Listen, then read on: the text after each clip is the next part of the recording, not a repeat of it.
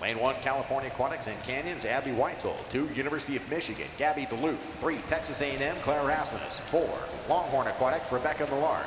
5, California Aquatics and Carmel, Amy Bilquist. 6, Wolfpack Elite and NC State, Courtney Caldwell. 7, Swim Atlanta, Amanda Weir. Lane 8, Magnolia Aquatic Club, Lucy Nordman.